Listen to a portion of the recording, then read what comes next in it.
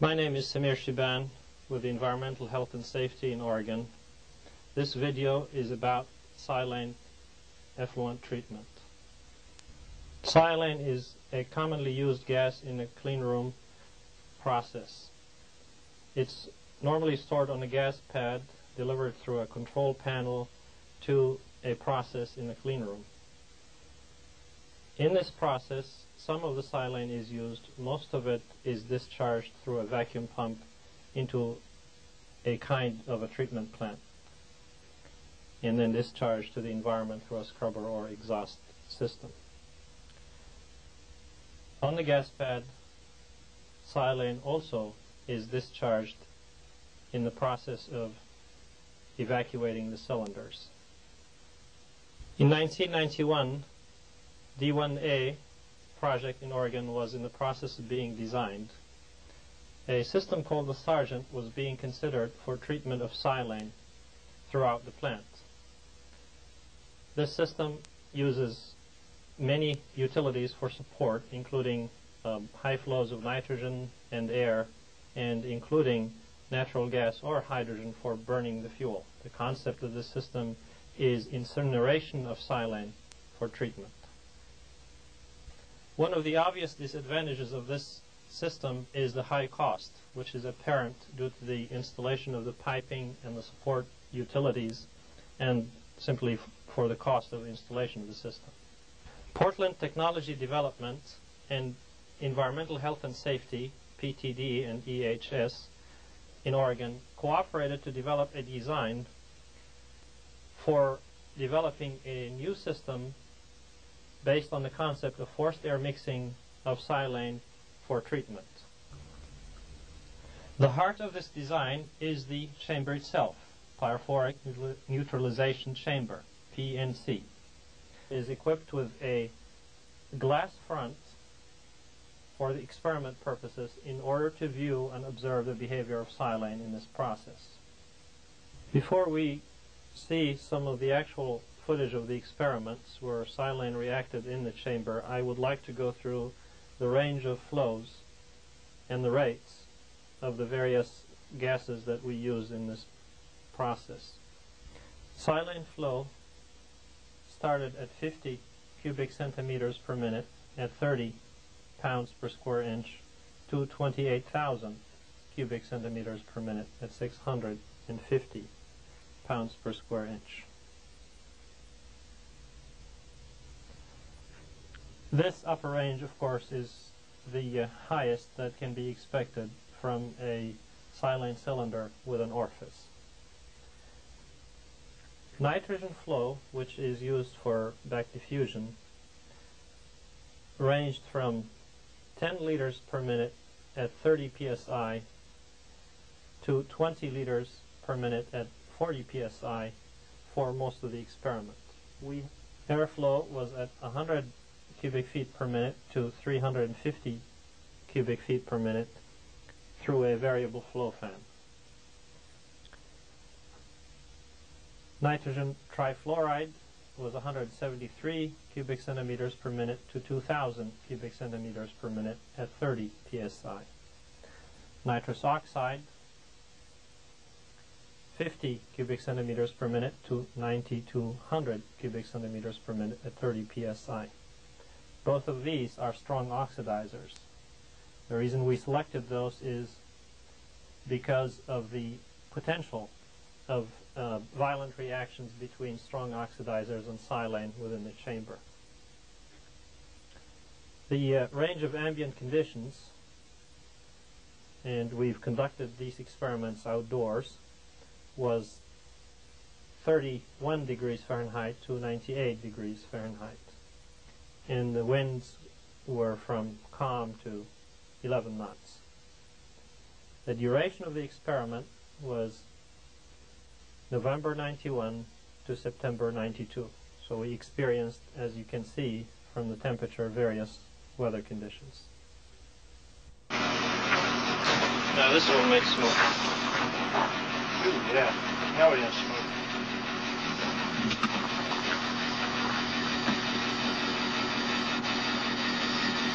But it'd be good to have this hopefully also required steel and nickel.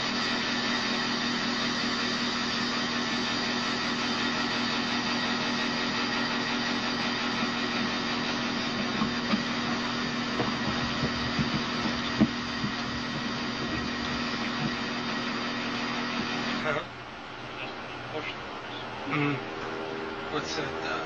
3.3.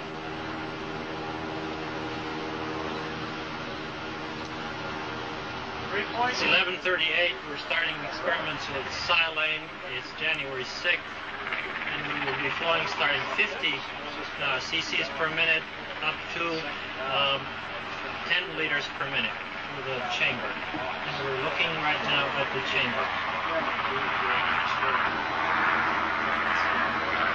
This is the reaction area. It shows the silane bottle, the nitrogen bottle, piping in between, and we're focusing on the reaction chamber.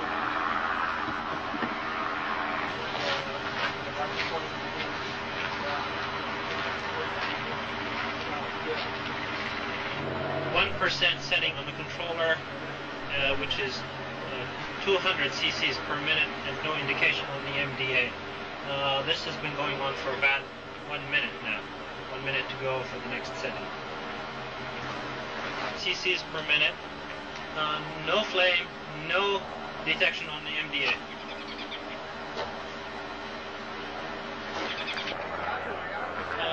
We have observed flow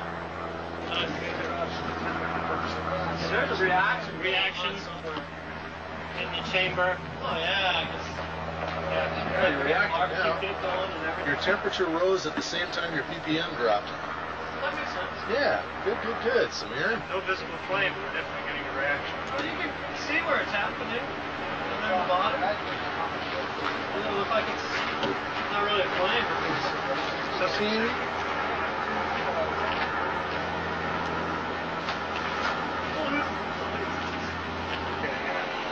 Okay, the temperature rose about 1.5 degrees, indicating there is a reaction in the chamber.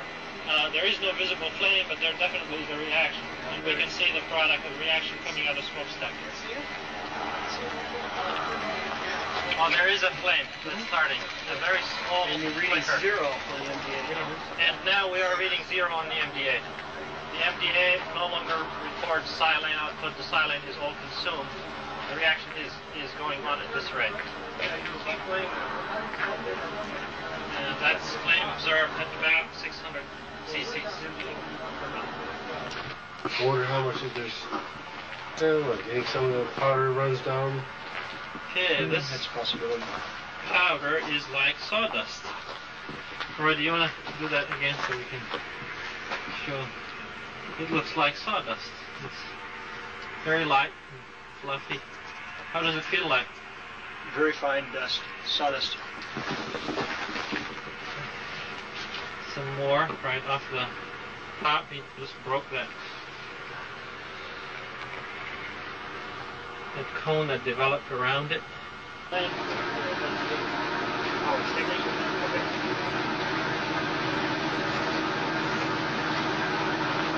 is still going. We will hold until the flame has been extinguished completely before we discharge. 16 liters per minute as a failure mode condition, as a burst condition. The flame is completely out now. You can start 5, 4, 3, 2, 16 liters per minute is coming up. 4, 3, 2, Flame appears almost immediately as the silane enters the chamber. 3, 2, 1, go. 20 liters per minute for the first time is being discharged in here, and immediately the flame appears. The flame is a bit stronger, and it's getting stronger.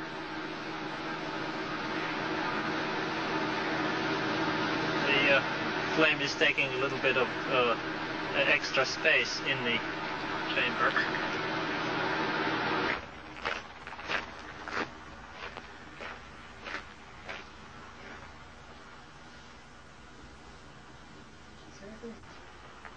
Yeah, there is flame, just hard to see. Can you see it through that slot?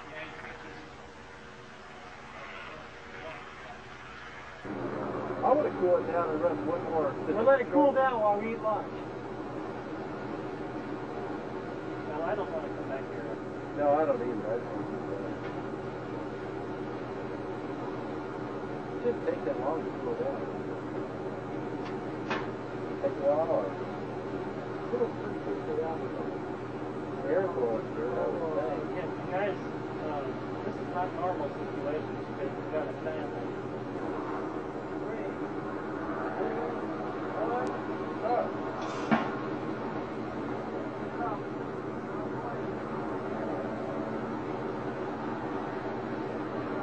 Some of the conclusions that we have found with this experiment is that for silane flows between 0 and 600 cubic centimeters per minute, over 90% of the silane reacted in the chamber, and there was no flame, but there was reaction.